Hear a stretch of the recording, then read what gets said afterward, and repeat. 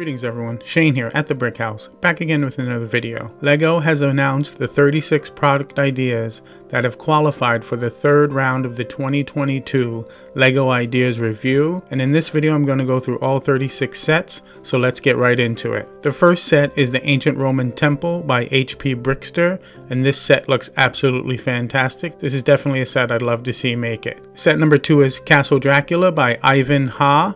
Once again, this is an incredible looking set.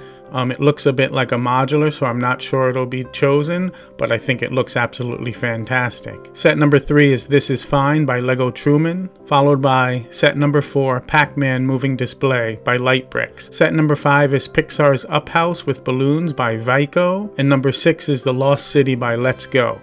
I think this set is definitely one of my favorites. It looks absolutely beautiful, and I'd love to see this set chosen and designed. Set after that is Japanese Courtyard Garden by Coffee Panda. This is another set I like a lot, followed by The Travel Suitcase by Brick Dangerous. Set number 9 is BOTW Temple of Time by LEGOverwatch.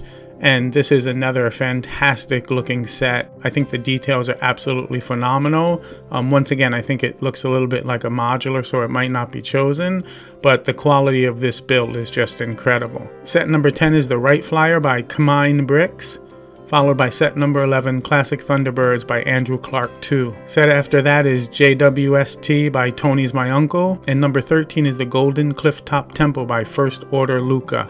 This is a set I think is really nice looking as well. Set number 14 is the CIPHER Machine by Norders. Set number 15 is Sewer Heroes Fighting the FATBERG by MOCingbird, followed by set number 16, The London Underground by LEGOverwatch. I think this set is one of the most unique sets I've seen in a long time. It's like a modular, but it has the underground train beneath it. This set is similar to Sewer Heroes, but I just think the theme is a little bit more appealing to most people. This is a set I'd love to see designed. Set after that is the Lego Architect's House by Let's.Go. This is a set that I put in a recent video about 9 modulars that I think are better than the Jazz Club, and this house I think looks phenomenal. Set after that is Community by Bulldoozer, followed by the Neverending Story 40th Anniversary by FACEBRICKUP. Another set is number 20, The Old Western Train Station by FACEBRICKUP, and this set reminds me of the old Western theme that LEGO used to have. I think this set looks phenomenal, and this is another set I would love to see designed. Set after that, number 21 is The Zoo by COURTYARD. I just think this set looks phenomenal. The creativity of it is just unbelievable.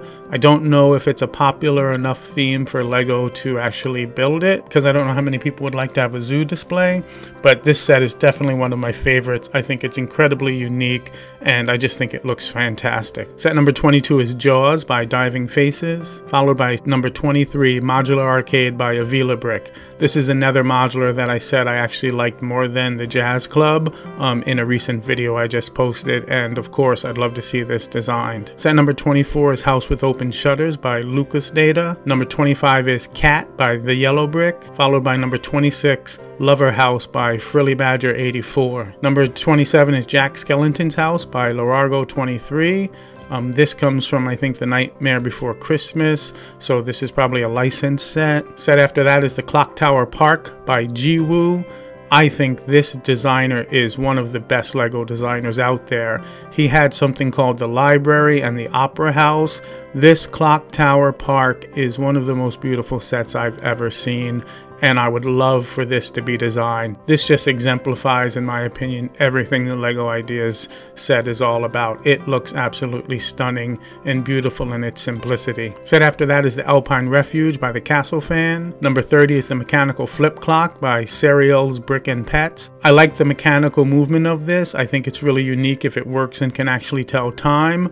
My only concern is most people check time through their smartphones now, and a lot of people don't even have clocks anymore, so I'm not sure it would be designed. Set number 31 is the Japanese Castle by LEGOverwatch. This is another set that I like a lot, but it looks a bit like a modular, so I'm not sure it would get developed. And number 32 is the Wizard's Retreat by Farm. This is another set I think looks pretty good. Set number 33 is Wallace and Gromit by Vaicko. Set number 34 is Fantozzi Takes the Bus on the Fly by Nostranada. Number 35 is Willow, Battle of Tir Asleen by Montimot, and the final set is Dog's Fun Park, Playable Dog Run by Petits. Once again, another mechanical moving one. I think this is kind of clever. It reminds me a little bit of the miniature golf ideas set that wasn't chosen a while back, but definitely a fun idea. So those are the 36 ideas. There's about 15 or 20 that I think are absolutely fantastic. I think this is one of the strongest LEGO ideas group I've seen in quite a while. Hopefully they're going to pick one that I really love.